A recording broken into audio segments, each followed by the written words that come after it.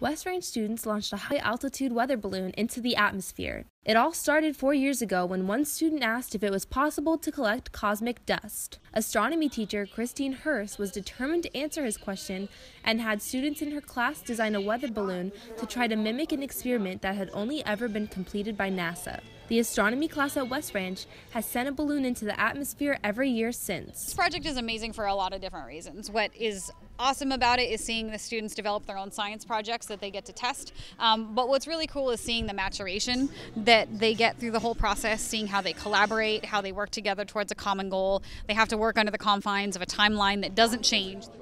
This year's balloon was equipped with 9 different experiments, all designed by students, and GoPro cameras. Each time there's like a different experiment. Like last year we had set up a snail and a scorpion.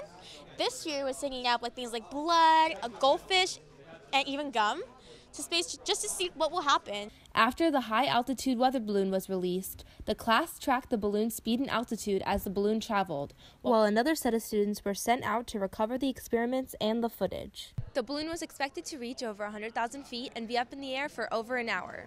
The launch was a great way for students to work together as a team while also learning more about the Earth's atmosphere. The balloon ended up traveling over 40 miles all the way to Lancaster. For Cougar News, I'm Emily Giordano.